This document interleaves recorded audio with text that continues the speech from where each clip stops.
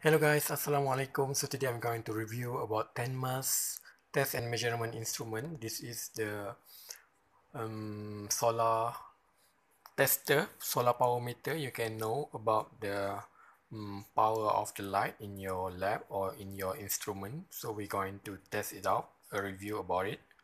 So the brand is Tenmars. This is a example of power meters.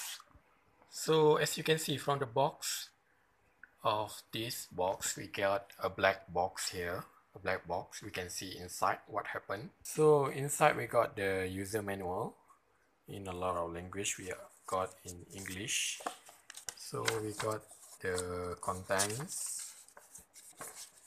You can read a lot of things. So this is the instrument here, 10 months solar power meter. So because we are studying about a solar cell, we must calibrate our solar stimulator to 100 milliwatt per centimeter. So you can see this is the apparatus. This is the meter, solar power meter. So as you can see here, these things is where it can detect the light source. So you can just on, you put the battery on. So now is the unit is, as you can see, the unit is BTU, a feet per hour. So you can change from BTU, you can change to watt per meter square. Just click watt. And if you want to have a higher range without the decimal point, you can click R. So you can see here.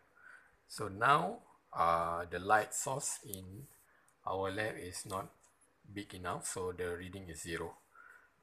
If you click the R again, you can read now it's about 0.8 watt per meter square. So you can test with your solar stimulator. We will test later to see how much power can be detected. Okay, now we have the light source which is the normal bulb. So as you can see, now the reading is 0. So the reading is 0. So after we open the bulb, so as you can see from the readings, it reads to 1127 watt per meter square. So you also can adjust the height of the bulb with the solar meter to see whether you can get 1000 watt per meter square or not. So it's quite useful, this apparatus, to calibrate. As you can see, after we turn off, it's turned to 0. When we open the light, so you can see the reading change to 1132. So make sure your apparatus or your solar meter is directly with the light bulb. Put it directly. So don't put it away like this. So you must put in the middle to get an accurate reading.